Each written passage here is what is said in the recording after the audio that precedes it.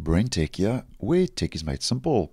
Microsoft have also started rolling out their first dev channel flight for 2023, build 25272, which they made available on the 5th of January as well.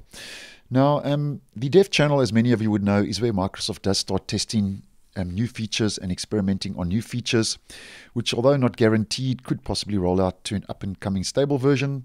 So if you are interested, just to take a quick look at some new changes and improvements that Microsoft made available for this week. Now, the first is exactly the same as I did post on earlier today for the beta channel, where Microsoft have moved the Quick Assist out of the Windows tools. And just to do a quick recap, the Quick Assist app is a remote assistance app that can be used to help solve another person's computer problems remotely. So the Quick Assist app been moved from the Windows tools, so now it displays directly in the All Apps list in the Start menu, which, as I did mention earlier, is, I think, a move in the right direction. Now, for the next two changes, we're just going to head over to some screenshots. And both these next changes, these two next changes did roll out last year with Dev Channel Build 25247.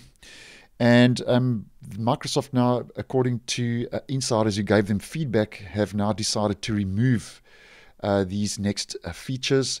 And the first is they've removed the suggested action for searching copy text in Microsoft Edge. As we can see, that's now been removed.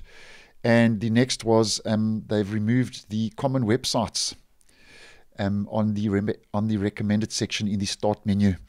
And as mentioned, that was according to insiders who gave feedback. And I can't say I am unhappy to see the deprecation of those two features, as I personally didn't think they would bring too much benefit to the Windows operating system. So those are no longer. Now, heading to another screenshot.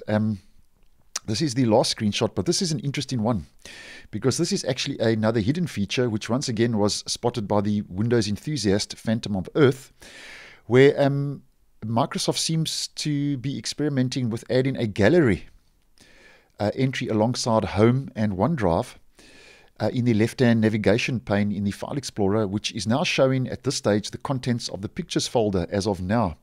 So this is a hidden feature, and the hidden features, as many of you may know, are features that Microsoft could be testing internally and working on internally. And they have not mentioned this hidden feature in the release notes officially or recognized it officially. And it is possible, like I have posted with previous hidden features, that Microsoft could officially start testing this feature.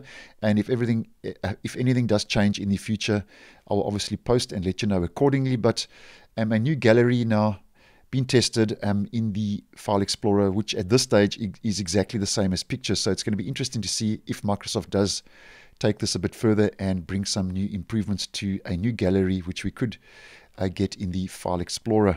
Now, for the next two changes, we're just going to head over to the release notes, as it'll just make it a lot easier.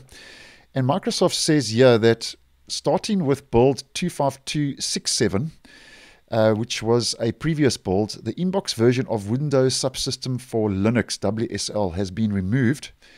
And when you install a build with this change, if you're a WSL user, you will need to update to the latest WSL version outlined here in this GitHub post, which, and by the way, I'll leave a link to these release notes in the description if you'd like more information. And then you can also click on this link if you would like to update to the latest WSL version.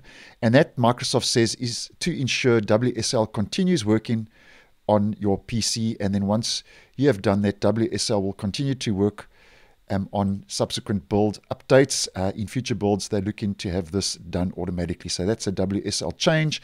And then a printing change, they've added a refresh button to the Windows print queue. And then over and above that, as mentioned, we get fixes and general improvements to different components of the operating system in build 25272. And then we get a whole lot of known issues, which is quite common in the dev channel, as it is still early days with a lot of bugs. And as mentioned, I will leave these release notes in the description if you would be interested.